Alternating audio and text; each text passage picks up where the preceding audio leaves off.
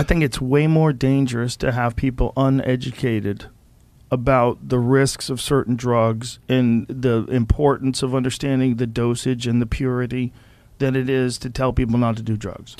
I think that telling people to not do drugs and you're going to arrest them if they do drugs, that's unrealistic. People have done drugs since the beginning of time.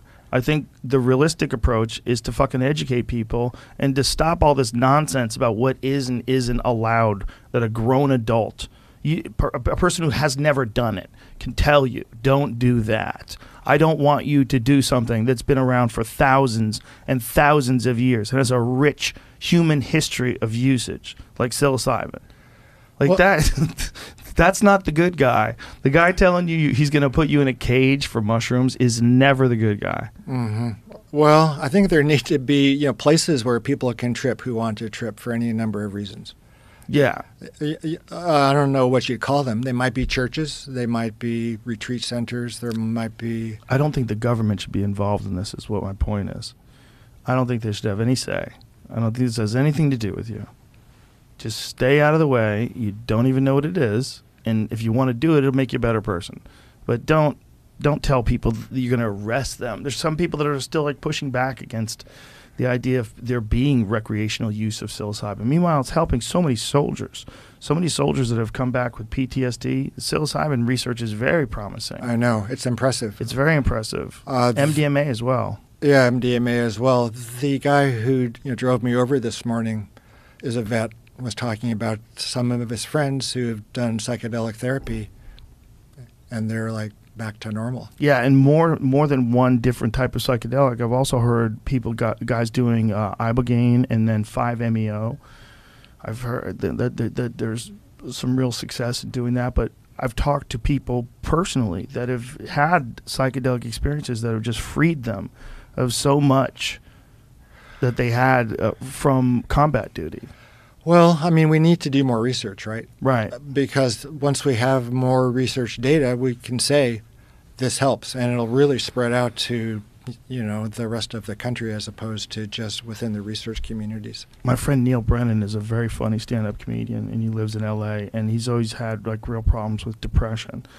And he tried a bunch of different stuff. He tried ketamine therapy, magnet therapy, tried a bunch of stuff. And then he went and he did ayahuasca, and he did ayahuasca a bunch of times. And the difference in his personality, it's like it immediately had abandoned 80% of his anxiety and fucking tension and whatever he had that might have been weighing him down. And he was like, he's permanently happier. This is a crazy thing for someone to say. Mm-hmm. I took psychedelic drugs and they made me permanently happier. What do you think about how psychedelics seem to be panaceas? They seem to do everything. Well, do they though? Because if they make you schizophrenic, that's not good. I mean, they well, I mean, they that's could for some people. It's like I don't know what they're doing. I do think they can be panaceas. Like what you're saying is right. They can be panaceas for a lot of people. If you look at the literature, I mean, eating disorders, anxiety, depression, OCD, alcohol, cigarettes. In that way. Yeah, for everything. Improve metaphysical views, make your meditation better. So in the proper set and the proper setting, they do seem to be like panaceas. They heal all. Doesn't it seem like with every medication, and even if you look at psychedelics as being a medication, every medication's going to have side effects. It seems like there's no one thing that, I mean, people die from aspirin every year. You know? Well, the stronger the effects, the more side effects there are going to be. You're so right. You can't have one without the other, really. And that's just because of biological diversity, just because people are different and their bodies react differently to things? Well, the intensity of the pharmacological effect, if it's really like, chemotherapy, I mean, it can end the cancer, but it's just, rife with, toxicity too. I'm not sure why that would be the case. I think that's kind of just how things are in pharmacology. When you think about psilocybin as like a panacea to all these psychological disorders, what do you think is happening? Why do you think it's helping people quit drinking, quit smoking cigarettes, quit doing, gambling? There's a lot of different things that it seems to be helping people with. Mm-hmm.